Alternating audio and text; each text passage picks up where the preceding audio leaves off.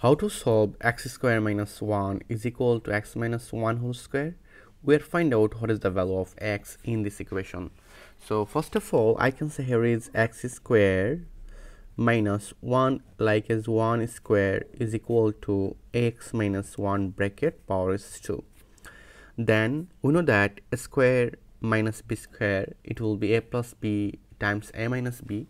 According to these rules, I can say it will be x plus 1 times x minus 1 minus, I just move on this below in left side, we'll find out minus x minus 1 bracket power is 2 is equal to 0. Then I can see it will be x plus 1 times x minus 1 minus, it will be x minus 1 is equal to 0.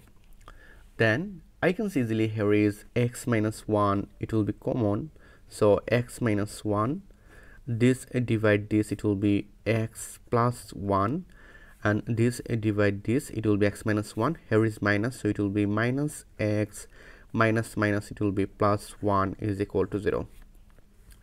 Then I can say here is ax minus 1 times, here is x cancel, so it will be 1 plus 1, it will be 2 is equal to 0. Then I can say 2 times x, it will be twice x, minus 2 times 1, it will be 2 is equal to 0. Then I can say it will be 2x is equal to 2. Then if I divide both sides 2, so I can say 2 to cancel, this to cancel, so it will be 1. So we'll find out the value of x is equal to 1. This is our final answer. So now if I check, so our question is x square minus 1 is equal to x minus 1 bracket power is 2. So we'll find out the value of x is equal to 1.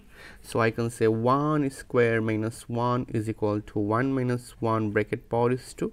So it will be 0 is equal to 0. So I can say x is equal to 1 is our right answer.